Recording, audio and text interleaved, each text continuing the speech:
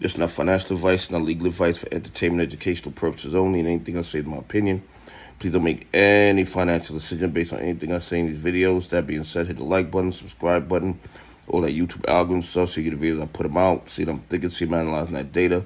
Like I tell every day, the day they release us is false. It's going to give us a false narrative to market so we can make bad trading decisions. Listen, by now, everyone has heard of the so-called glitch at Bank of America, Chase, and Wells Fargo, where over 1 million people did not have access to their direct deposits. Okay? These people could not access their funds. They could not pay bills. And the banks want to tell us or want us to believe that there was a glitch. There was a manual entry by a ACH employee that caused all these people not to get their money, not to have their money available to them, rather. Not to have their money available to them. I believe that is absolute nonsense. Okay? And they're saying that an employee at ACH, the automated clearinghouse, the ACH, he made some type of manual error. And because he made some type of manual error, millions of people did not have access to the direct deposits. Listen to me. You're talking about a system that pays millions of people every single day, that moves money every single day.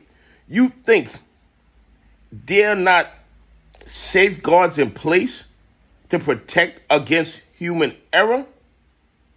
I mean, who do they think they're talking to? I know they think we're dumb money, but we're not that dumb.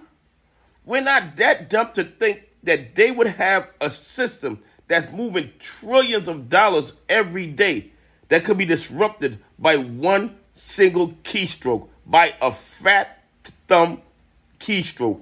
I mean, if they want us to believe that, I have a bridge in Brooklyn I will sell to them. Okay? It is absolutely crazy if they think that we believe that some human error caused millions of people not to have access to their money.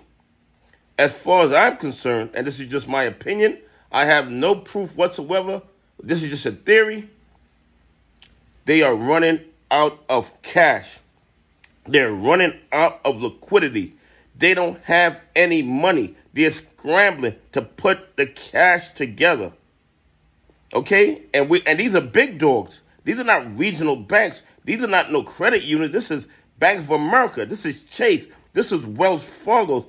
These are the big dogs on the block.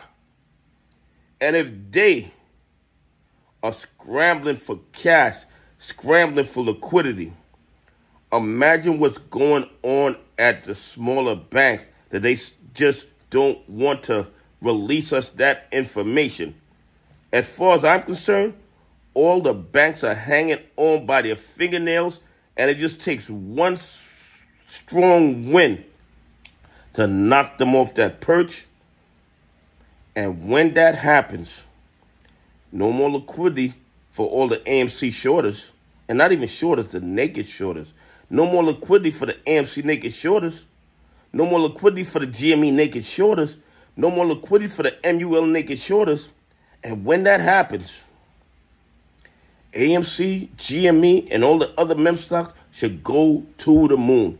Anyway, please leave some comments. Tell me what you think. Do you think it was a manual error? Or do you think the banks are running out of money and they're scrambling to put cash together? Anyway, have a great day. God bless. And I appreciate y'all on this journey with me.